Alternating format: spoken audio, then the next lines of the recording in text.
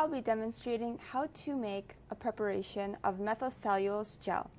Methylcellulose gel is typically used to ease the pain of a sore mouth or ease the mucositis symptoms. In order to make methylcellulose gel, first weigh out 2 grams of the methylcellulose powder, which was previously weighed out, and boil 100 ml of water. Slowly add the methylcellulose gel bit by bit into the water and mixing it slowly with a glass stirring rod.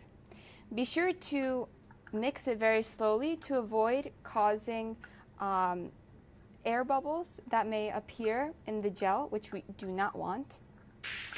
So continue to add little bits of the Methylcell into the boiling water, stirring slowly as you go.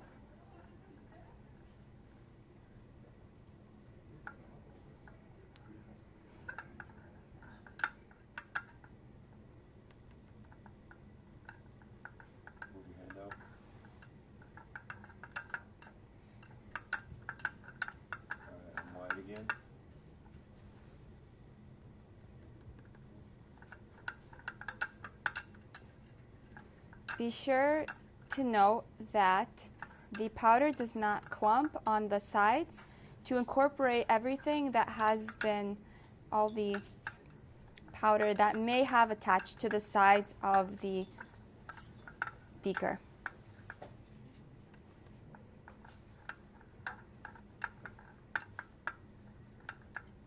Slowly continue to stir.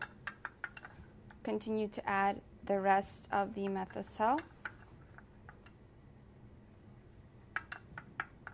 Again, stirring gently to avoid air bubbles.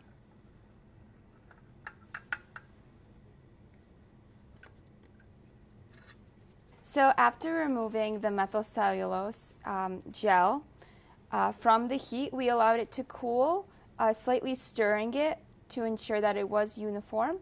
And once it did cool off, we placed it in a fridge overnight so that the jelly consistency was created. And the methylcellulose gel is now ready for the next preparation. And that's how you make methylcellulose gel.